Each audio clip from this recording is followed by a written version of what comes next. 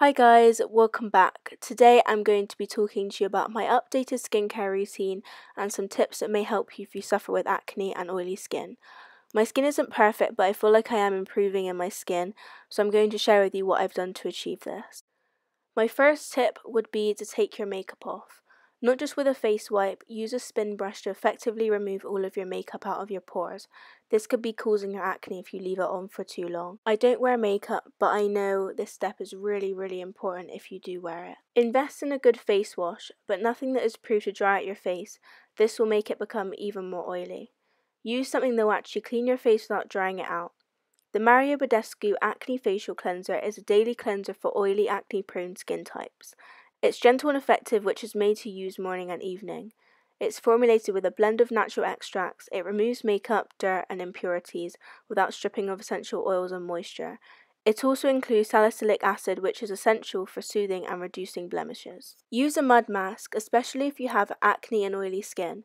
Start off by doing this once a week, but once your skin gets used to it, 3 times a week will really get into your pores and clear all the dirt from your face that causes it to be oily and have acne. The Aztec Secret Indian Healing Clay is my favourite mask of all time. It helps get deep into your pores and really get out all of the toxins in your skin. I've been using this for 2 years now and my skin is always clear when I use it. I mix this with apple cider vinegar, which contains alpha hydroxy acids that will remove your dead skin cells and reveal healthy and vibrant new skin. It fades scars and helps acne and tightens pores.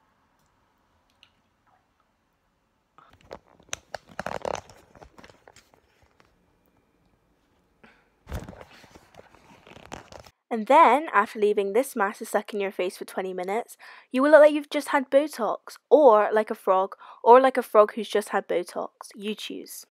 And then, after vigorously washing off your face for 20 minutes, because this mask is so hard to get off, you will look like you've just had a vampire facial. Once you've let your skin calm down, use a toner. Using toner can make or break your skincare routine. You don't need to spend loads and loads of money on a high-end one either. Witch hazel not only fights acne, it decreases redness and oil and improves your overall skin complexion. It also fades scars, and you can reapply this any time of the day because of its soothing effect and 100% natural properties. I also mix this with apple cider vinegar. For people with oily skin, we often think that moisturising your skin will cause your skin to be even more oily. In fact, oily skin is a form of dry skin because your glands in your pores think that your skin is super dry, so it continues to produce oil all of the time. One of the ways to help this is to make sure you moisturise twice a day. For nighttime, I use my Aero Organics moisturiser.